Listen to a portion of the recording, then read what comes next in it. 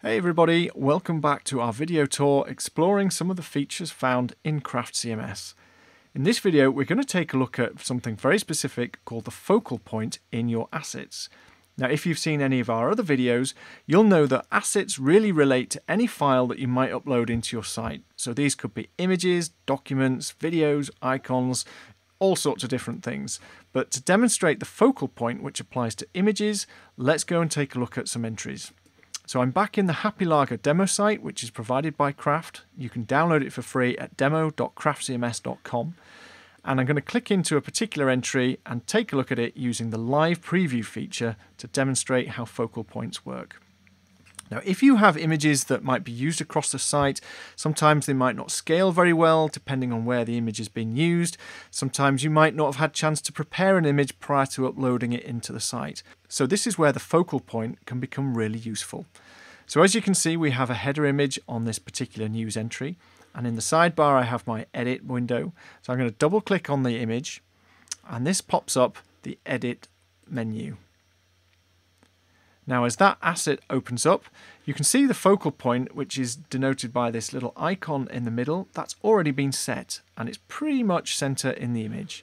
Now I can switch the focal point on or off just by clicking the focal point button in the top left hand corner. And then I can pick up the focal point and drag it around anywhere within the image. And that's going to designate the focal point that the browser is going to set the center of the image to as best as it possibly can. So to show this as an extreme, I'm going to move our focal point right down to this lower left-hand corner and click Save. I could choose to save this as a new image, and bearing in mind that if I set the focal point on this image that is used elsewhere in the site, I'm also going to be setting this reference point for future image placement wherever the image is used. So bearing in mind, I might want to save that as a new asset, but for the purposes of demonstration, I'll just save this as it is. Now, because we're in live preview, straight away you can see the impact of changing the focal point. The whole emphasis of the image has moved towards that lower left-hand corner where I've set the focal point to be. Let's try this again. So I'll go back into Edit.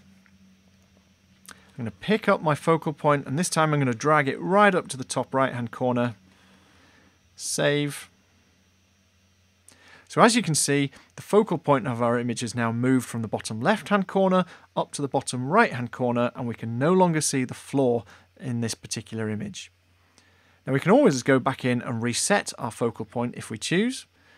We can just return to the image, edit it, and drag our focal point back to the center of the screen and save. And that's reset our image. Now this is particularly useful if you have faces or people in your pictures. Obviously the browser can't determine where people are within the image, so being able to set the focal point around someone's face means that you can be much more confident about how that image will render, particularly when you check it against the live preview. So the focal point really is a powerful tool that makes working with images in your content management system so much easier.